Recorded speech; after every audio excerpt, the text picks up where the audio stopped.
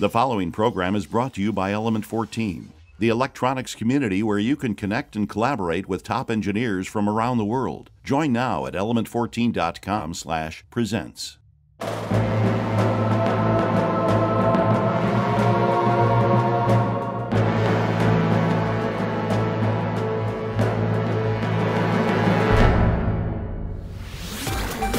Amazing hacks, inspired designs. Each week, Element 14 Presents brings you innovative projects using electronics, engineering, and more.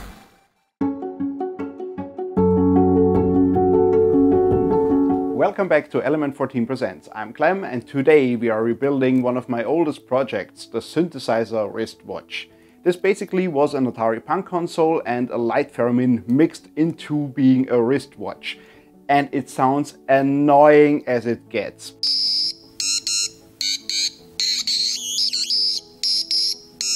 But it never really satisfied me. First because it broke at a maker fair where I brought this. But the other thing is, you have to play it live. You can't do it like a DJ where there is a pre-recorded sound and you're altering it to give it new values and new sounds. Today I want to build a wrist-mounted synthesizer. It should have a lot of buttons and switches and it should be programmable. So I can use all these buttons and switches to set a specific melody and then play that back. And while playing it back, I also want to be able to alter the pitch, the speed and the pattern. So I can use it like a DJ to annoy people better than ever before. The original Synthwatch wasn't a self-contained unit. You needed an additional cable to power it. And this time, of course, I want to build a self-contained unit. Let's look at all the parts that we need.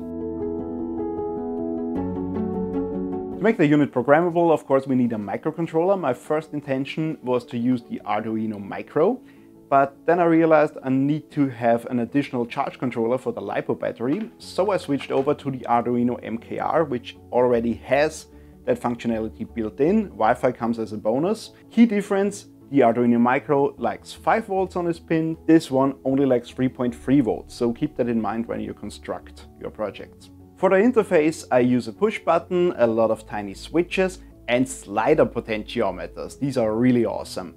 And I also need an IC. This is a 74HC165, which is a shift register that allows me to map a lot of inputs to one serial output. So I won't use as many pins on the Arduino, but I can still map 8 inputs, in this case my switches, to one serial output for the Arduino. And if I wanted to, I could gang them up in series and use multiples of 8 switches. So 8, 16, 32, 64, whatever you would want. Here's a project tip for you. If you want to build your own macro keyboard or your own dedicated controller for your favorite software or game, you can use these shift registers in conjunction with an Arduino Micro to build your own human interface device. Leave it in the comments if you would like to see such a project on this channel. We can construct such a project in 2 ways. First, build a PCB, solder all the components onto that and build a case around it. Or do it the other way, build a case, mount all the parts into that and use freehand wiring to build our circuit. This time I want to use the second method, so I construct a faceplate that I can mount all my inputs to, and I use this schematic to be able to determine where everything should go. You can download that schematic for free at element14.com/presents. And when I have that, I will solder all my components to that according to my schematic.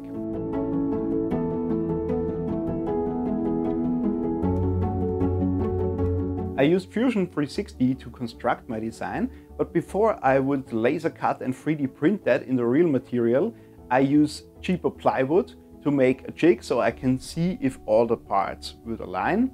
And I'm also using these plywood jigs after that when I cut the real piece to hold everything in place to make it easier to assemble. The interface parts are sandwiched in between my wooden jig and the real plastic faceplate that was laser cut from PMMA, so I can conveniently hold them all in place and have it easier while soldering. I had to cut the faceplate multiple times to get it right, and some of them got cracks in them. You can fill it up with very thin super glue that gives it back its rigidity. And then I ran out of PMMA material, so I had to use one of the cracked faceplates. But that only gives it character, right?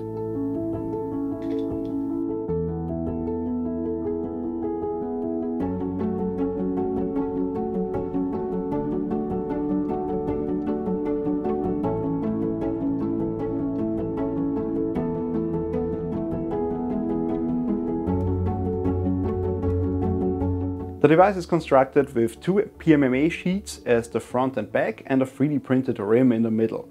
I had to reprint that a few times because I needed to get the position for all the inputs and outputs, for the headphone jack and also for the USB mount correct.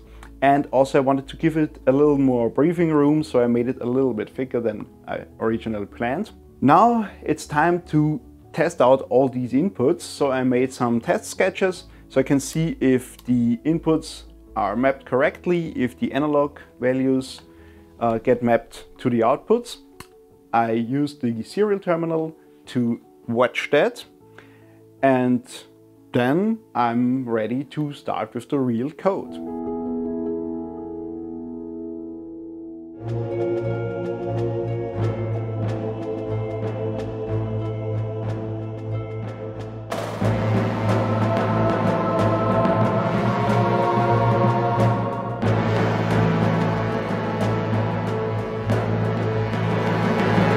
Okay, truth be told, I broke the 3D printed button, so that's stuck. And I don't want to do it all over again. So I need to find a solution to do in code to make it programmable without having to push the button after a set. So I need to have like an audible interface. Let's start with the code. This is my SynthWatch X standalone code. First we have to declare some pins. We need an analog pin to read the potentiometer for the pitch. We need another one for the delay. The delay is the time between two notes. You can also call that speed or the length of the note. Then there's the programming pin. This is a toggle switch that triggers the programming mode or the playback mode. And that's the OK pin that I broke. So we are not using that anymore. Then we have the output pin. That is the one that outputs the sound signal to an amplifier and also to the speaker or the headphones, whatever you would like to use. Then we need some pins to interface the shift register, serial output. SHLD is serial load, parallel load or serial output. So if you put that high, it changes the state. And we have a clock signal for the shift register. A lot of variables for all the stuff that we want to do.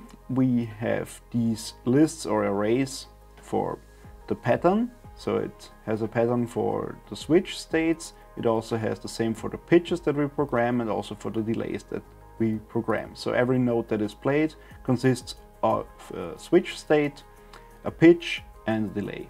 We declare all these pins, and this tone function gives us a ready signal, so it will play these three notes and we know, okay, everything has booted up. After that it will check if it's in the programming state. If that is true, it will read the shift register with this piece of code, these for loops over and over, so it gets all the inputs. And when it has them, it will write it to parallel data and store these parallel data in the respective variables.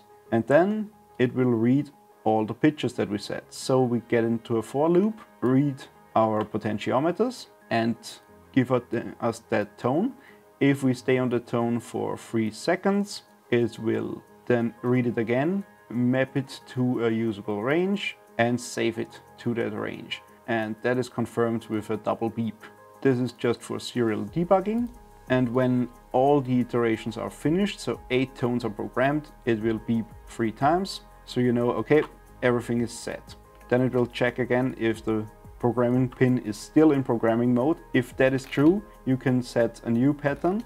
If anywhere in a point around this part of the program you have changed that pin, it will go to the playback mode. The playback mode also reads the shift registers again and it also reads the analog potentiometers and give it the function live pitch and live delay. So when you play that back, it first checks if that pattern means that this node is active. It checks for a 48 because 48 is a 0 in ASCII and we save these values as strings.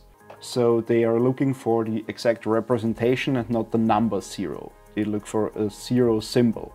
So it's 48, 49 would be 1. If that tone is in there, we will use the pitch that we have set and add the live pitch that we can dynamically do.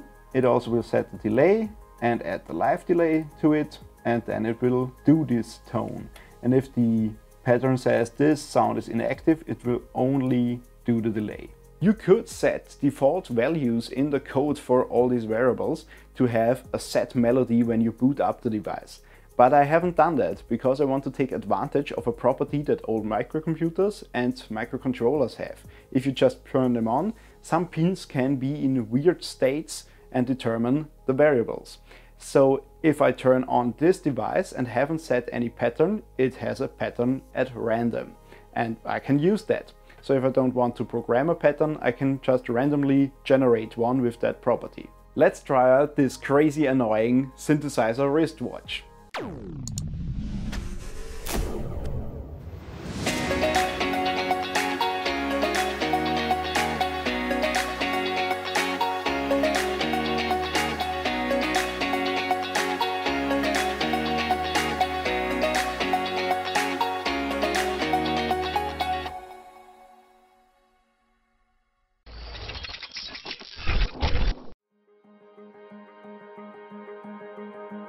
I'm recording the sound directly by putting the sound output directly into the microphone input of my camera. I'm not a synthesizer musician, so please expect just some annoying sounds. Enjoy!